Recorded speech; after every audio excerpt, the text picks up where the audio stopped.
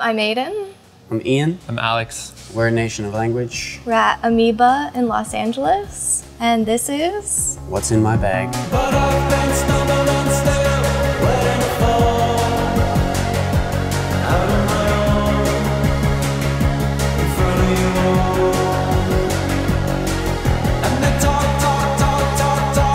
I'll do the newest thing that I got first, which is this album, Skinty Fia. I hated you away from the very start. I seen you stick and see your smile, it's gone and broken my heart. I love Fontaines, but we all got to see them play at this like amazing huge theater the day after we played in London. And the show was amazing. They are so good. And my favorite song on this album, it like changes all the time.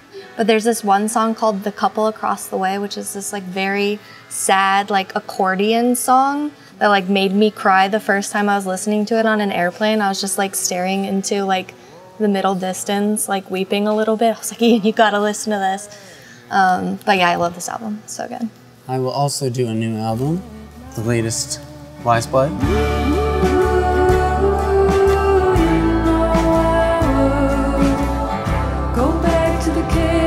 This one really kind of came alive for me when we got to see her live in New York. I came to the album before this, Titanic Rising, a little later than everyone else. We were like driving around in Kansas City, and I think the song Andromeda came on the radio, and I was like, what the hell is this?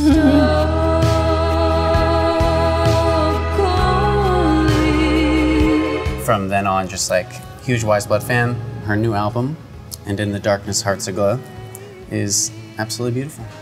I'm gonna go with an old album, E40, in a yeah. major way. Let me tell you a little about me.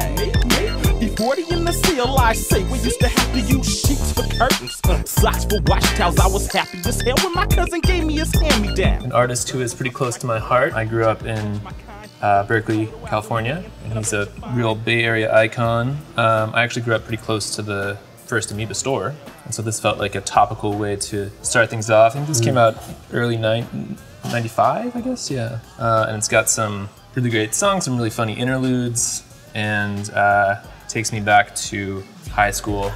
Actually, even middle school, they would play a lot of E40 at middle school dances, and I wasn't quite brave enough to dance at that point in my life, but I do remember standing against the wall wishing I was brave enough to dance as they played E40.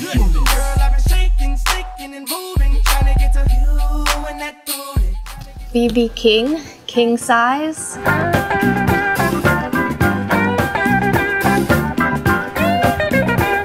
When I was like really young, my grandma was like obsessed with these BB King CDs she had. We had this like little trailer by the lake, and she would like play harmonica along with the BB King albums that she was playing, and I would have a little harmonica too, and I was like, you know, maybe like 5 or 6, and I was like falling asleep playing the harmonica, trying to stay up with her late, but just those memories are really special, so I feel like putting this on at home will take me back. Love her, love you, Mama. It's beautiful. All right, for my second selection, I will go with the latest dry cleaning album. Flies going crazy, wiggling and flipping. Emporio Armani builder. One of the more upsetting album covers that you will cover. find outside of the like black metal section. And another band that we got to see recently live, and it was incredible. Special sax player, the second show came out. Anna Calls from the Arctic, just a really great song. I look forward to DJing that song. Yeah, hell yeah. For my next selection, going with ESG, Come Away with ESG.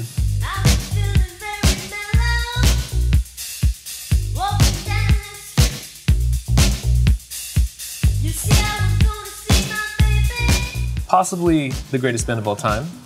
Just gonna throw that out there. The Scroggins sisters kind of really epitomize New York. I think they just celebrated 50 years of playing live together, which is pretty insane. That's gonna be us one day. Maybe, maybe.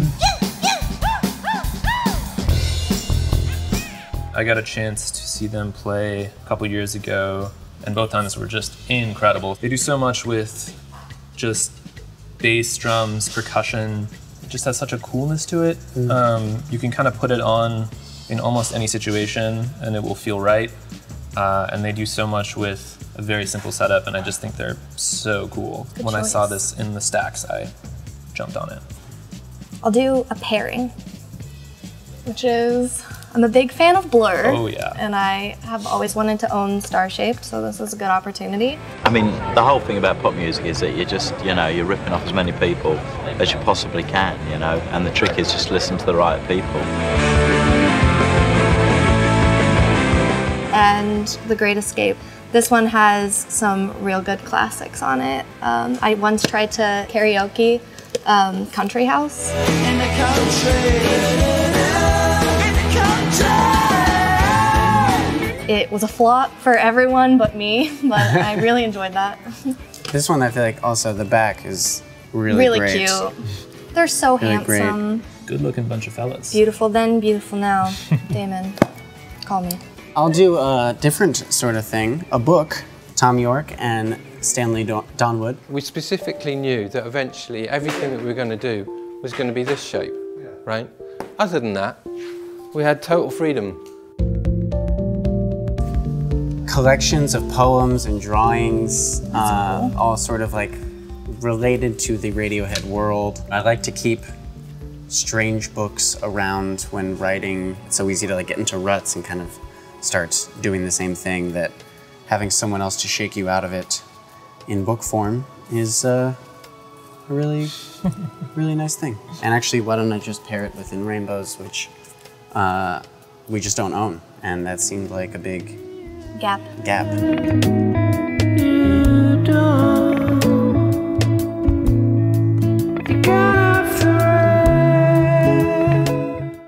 Oh, well, I guess I've been doing kind of a topical geographical thing. I did Bay Area, which is my first home, and New York, which is my current home.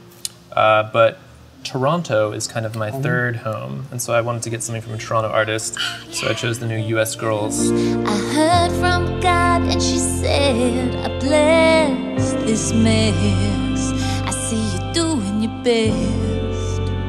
There's a beautiful shot of You can do a pairing. Meg on the front. Oh! US Girls. Very nice. Velvet for Sale, remixed by... Tune Yards. It's all just fiction, but don't forget the replay. And there's a great shot of Meg pregnant on the front cover. I think she just had twins recently, so congratulations to her.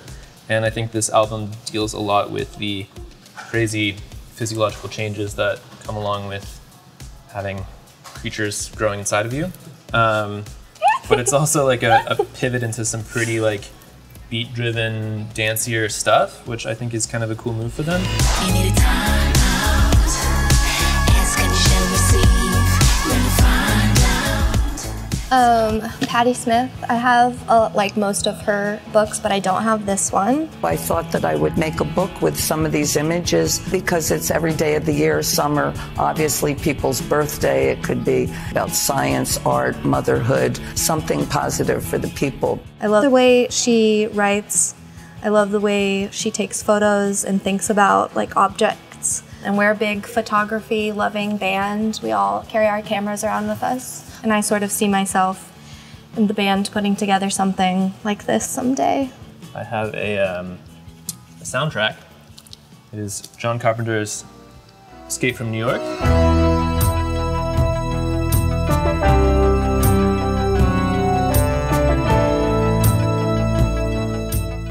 And to tell a little yarn about this, I'm going to tag in my brother and our resident film buff, Mr. John McKay, to tell a little story about it. Brother slash roadie. Slash tour manager. Tour manager slash videographer. He directed our music video.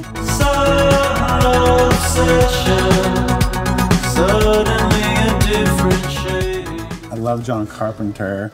I know that he made it with a man named Alan Howarth. I think they recorded it largely live watching the movie. Escape from New York was all just make it up on the fly. We just sat there and composed. He could come over, and in a couple hours we'd get something done, and he'd leave. John Carpenter, whenever people compliment him on his scores, he always complains that he would have hired someone else to do it, but they didn't give him enough money, so he just did it himself. And I know that for his next movie, he had the money and he hired Ennio Morricone to do the score.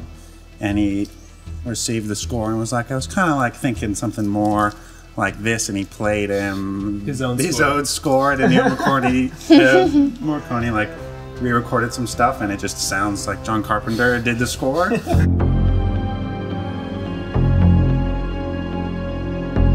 Thanks, John. Thank you, John. Thank you, John. For my next selection, Holy smokes. Baby. I went with a big boy. So this is a Noi box set.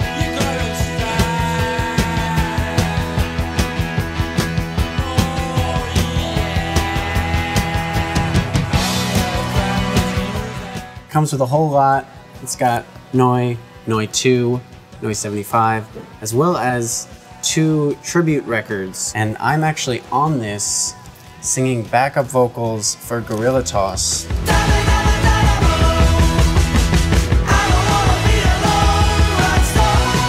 I'm very excited to own this, as I already do own the first Noi record, but I don't have 2, and I don't have 75. And so, oh, there's also a 36-page picture book. Hell yeah. And a stencil. Wow, this just keeps getting better. And we can spray paint the Noi logo all up and everywhere down the we go. Western Seaboard. Yeah. Yes. Forgot about this. Truck driver songs. Oh, wow. I love to hear the tires humming along the road. I love to feel the pull of a heavy load. I'm a truck driving daddy and I will be till I die. Truck driver's queen. Sounds like you. Truck driving daddy. Sounds like you. Hey, I'll take it. I don't know why I love truck driver songs so much. I mean, I grew up listening to a lot of like classic country music that just like puts you in a place and time, makes you feel like you're just part of the crew. It's gonna be a fun one. The latest Yola Tengo. Ayo. This Stupid World.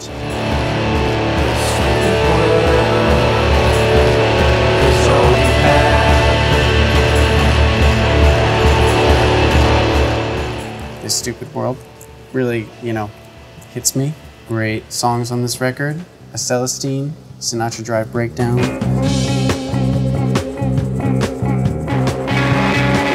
I mean, it's just like classic Yola Tengo. They kind of don't miss. Sweet. I'm gonna go with Lucinda Williams. Good pair. This is her latest record. Yeah, it's coming down. Yeah, it's coming down. This is her memoir that she just put out. It's called Don't Tell Anybody the Secrets I Told You. I think she's just one of the few living legends that we still have. She's lived quite an insane and fascinating life, a lot of crazy characters. Somehow Skinny Dennis decided he would take the rap, God bless him. So we spent the night in the county slammer. One night in that place was enough for me. Kind of having a little Lucinda fanboy moment this summer, and it seemed like an appropriate pick.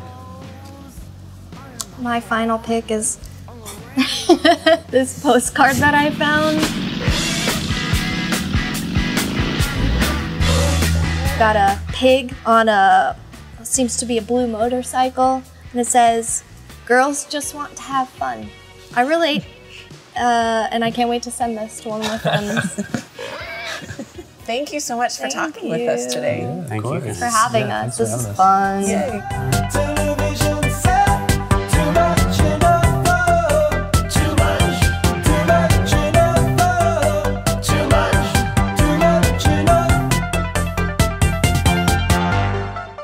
Amoeba.